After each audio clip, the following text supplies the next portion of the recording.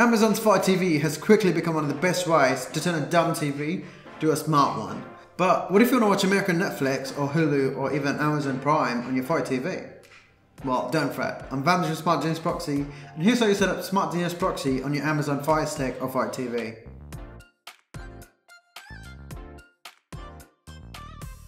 Head over to smartdnsproxy.com, link in the description below, and create a free trial account. Smart DNS Proxy offers a 14-day free trial with no credit card being required. Next, you need to set up a Smart DNS Proxy server on your Fire TV. But before we begin, you need to find the IP address of your router. Depending on what device you have, there's different ways to go about it. A link to the detailed guide will be in the description below. But basically, to find router IP on Windows, open CMD and type in ipconfig and look for the value next to the default gateway. It should be something like 192.168.1.1 or 192.168.0.1. For Mac, type in route-n get default in the terminal. If you have an Android and iOS device, then simply use Thing app. It's free and it works fine. Next, change your Amazon Fire TV or Fire TV Stick DNS server addresses. Start your Fire TV or Fire TV Sticks, go to Settings, select Network. Next, we want to change the Wi-Fi setting, but to bring up that menu, we need to forget the Wi-Fi network. Choose your Wi-Fi network and choose Forget It.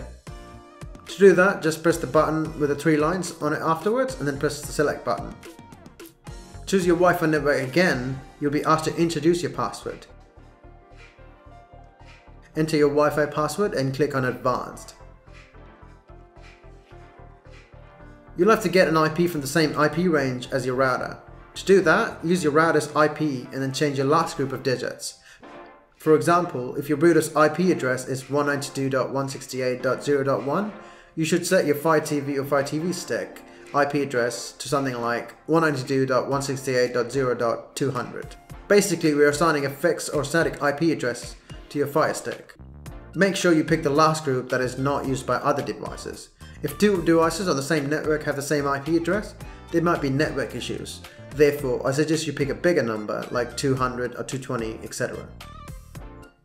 In the default gateway field, enter the IP of your router that we found in the beginning of the video.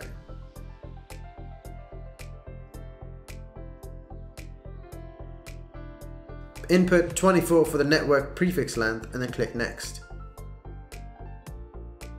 Now select your primary DNS server and enter the primary DNS server from the following Smart DNS Proxy IP addresses. Select the closest DNS server to your physical location. Select your secondary DNS server and then enter the secondary DNS server from the following Smart DNS Proxy IP addresses and then choose Done. And that's it. Click on Connect. Again, restart the Fire Stick so that this will clear the existing cache. There are a couple of things that you need to make sure for Amazon to think that you're browsing from the United States.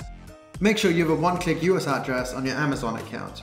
Also, go to amazon.com and your account, manage control and devices, and then country, and then choose US. Head over to the smartdnsproxy.com from your computer and connect to the same network, or even from your Fire TV, and log in.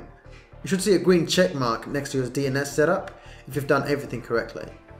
Next, update your IP address so our system will check your IP address and add your new IP address to our database. Once you see all the 4 check marks, it means that you've successfully set up Smart DNS Proxy on your Fire TV. If you face any problems at all, contact our support team. We'll be more than happy to help you. So there you go, that's how you set up Smart DNS Proxy on your Amazon Fire TV. But we highly recommend that you set it up on your router so that all your devices can stream geo-restricted content. Check out our other videos on Netflix and Hulu for more informative content. As always, I'm Vams from Smart DNS Proxy and thanks for watching.